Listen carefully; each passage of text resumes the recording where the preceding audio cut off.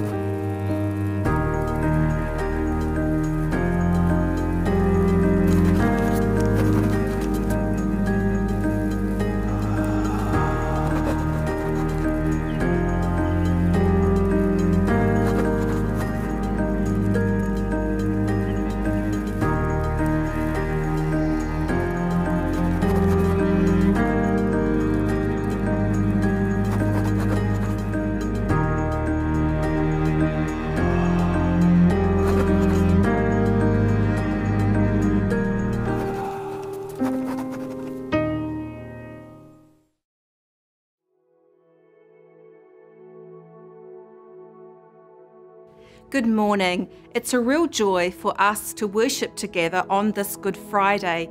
These are special and significant days for us, and how wonderful it is that we can meet all together to bring our worship to our great God.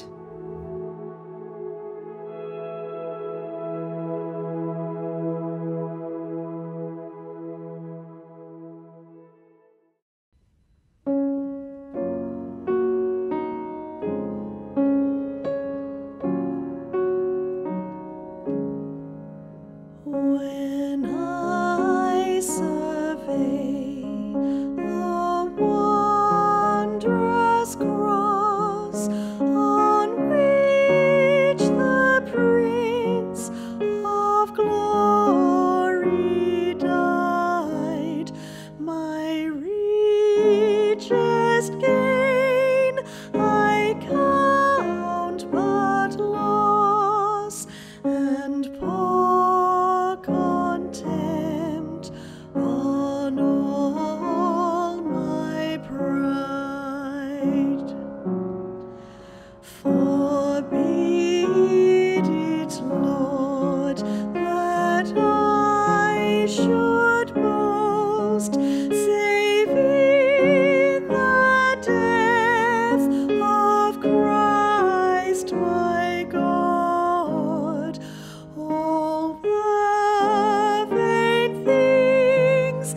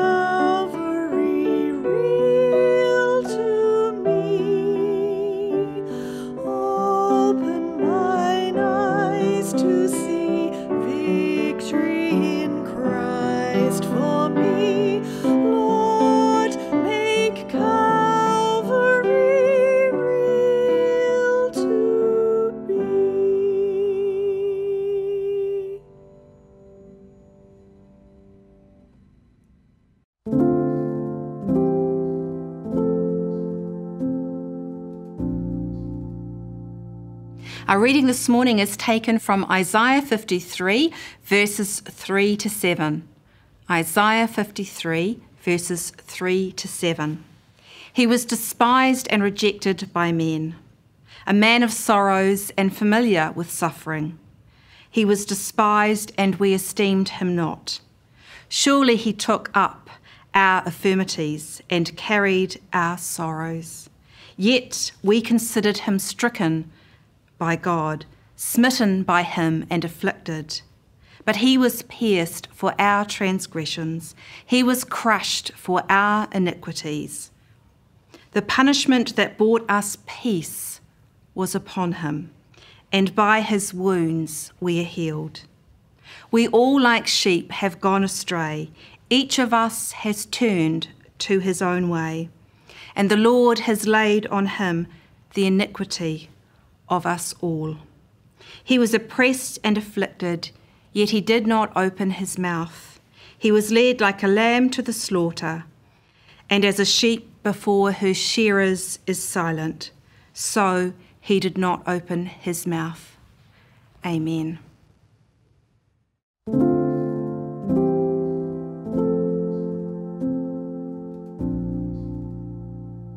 Let us join together for prayer. God of universe, God of earth, our God, this Friday morning there is a question that sits heavily, like a weight upon our soul. It remains ill-formed at the edges of our consciousness, for we think people of faith may not ask it. Where are you?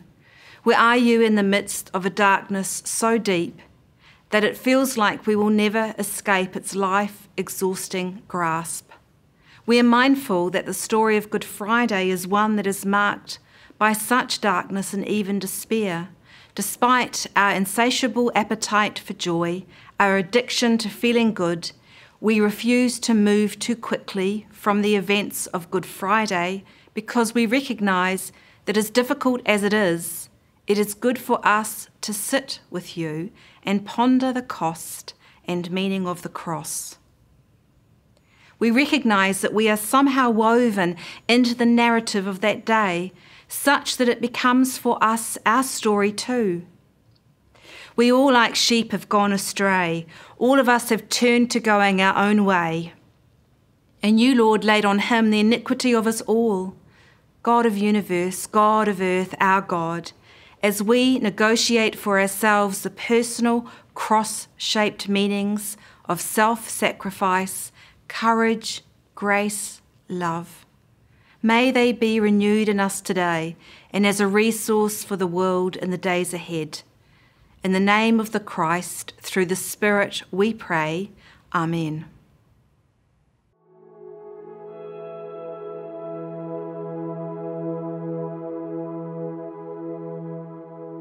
I wonder what you would say is the biggest day of the year. Maybe your birthday, maybe a special anniversary, maybe grand final day, maybe Anzac Day. Or for the Christian, perhaps Christmas Day or Pentecost or Easter Sunday, or today, Good Friday. For the people of God in the Old Testament, Passover was their big celebration, their big commemoration. Every year on this very special day, a great celebration happened. And that's actually what was going on in Jerusalem at the time of Jesus when he was arrested and tried and condemned and crucified, when he died and when he rose again. So let's put Passover into its context. Exodus chapter 12, verses 1 to 14, tells the story of the first Passover. God's people had been in Egypt for 400 years. First as free people, and then after a change of government, they became slaves. Towards the end, Moses became the leader. He went to Pharaoh 10 times to ask for the release of the people. 9 times Pharaoh refused, and as a result, God sent plagues of frogs and locusts and turning the river into blood. And the 10th time, when Pharaoh refused to allow the people of God to leave slavery in Egypt, Moses announced to him the worst of all plagues. The firstborn male of every family living in Egypt would die. However, for the people of God, Moses gave an instruction of how they would be spared in this situation. What they needed to do was they were to select a 1-year-old lamb, perfect, without blemish or defect. They were to slaughter the lamb without breaking its legs, paint some of the blood on the doorposts and the lintel, and then as the angel of death came through Egypt, the angel would pass over the house with the blood painted on the doorposts. They were to roast the lamb. They were to consume the lamb. At the same time, they were to eat the meal with bitter herbs and with unleavened bread, and they were to do that in their coat and with their sandals on, ready to go. They needed to be ready to leave this bondage at any moment. All the meat had to be either eaten or incinerated so that there was a complete separation from the past. Nothing was to be left behind. So important was the Passover in the history and theology of the Israelites that the calendar actually changed so that the month that included Passover became the first month of the year. So the result of the Passover was deliverance and redemption. God delivered the people from slavery. God redeemed them to go to the land that he had promised their forefather Abram. God redeemed them to minister his love and his grace to the people of the world. Now, friends, there's a great animated video available, produced by Salvos Studios and written and narrated by Major Len Turner. Great expansion of the whole Passover scene in the Easter story. And I highly recommend it to you for further learning. Now we turn over to the day of Jesus. Matthew 26, verses 17 to 30. The story of Jesus, the Lamb of God.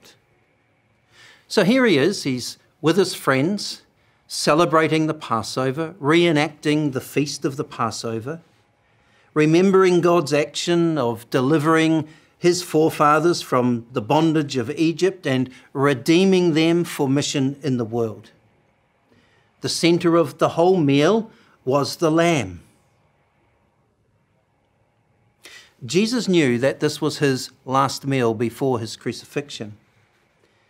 And he also knew that he was to become the Passover lamb for all. So at 9 a.m, the high priest tied the Passover lamb to the altar in preparation for sacrifice. At the same time, Jesus, the Lamb of God, was nailed to the cross. For 6 hours, both the Passover lamb and Jesus, the Lamb of God, awaited death. And finally, at 3 p.m, the high priest ascended the altar and slaughtered the Passover lamb. And Jesus, nailed to the cross, cried out before he died, "It is finished." The result? Jesus, the Lamb of God, brought deliverance from the curse of sin for all who will believe. Deliverance from the curse of death. Sustenance and protection for the journey of life. Redemption to live lives that honour God. Redemption to become God's missionaries, expressing his love to each other and to the world. So what does he call us to do in response? He says, therefore, in the words of Paul, offer yourselves as living sacrifices. Don't copy the behaviour and customs of the world, but let God transform you into a new person by changing the way you think. Therefore, lead a life worthy of your calling. Always be humble and gentle. Be patient with each other, making allowance for each other's faults because of your love. Make every effort to keep yourselves united in the Spirit, binding yourselves together with peace. And therefore, imitate God in everything you do, because you are His dear children. Live a life filled with love, following the example of Christ. He loved us and offered Himself as a sacrifice for us. Jesus, the Lamb of God, who gave Himself for our deliverance and our redemption. And therefore, offer yourselves as living sacrifices. Lead lives worthy of your calling. Imitate God in everything you do. Let's pray. Lord Jesus, in response to your sacrifice, we offer ourselves as living sacrifices. Purify us, strengthen us, and counsel us to lead lives that are worthy of you. Guide us and empower us to imitate you with sacrificial love for each other and for your world. We pray in the name of Jesus. Amen.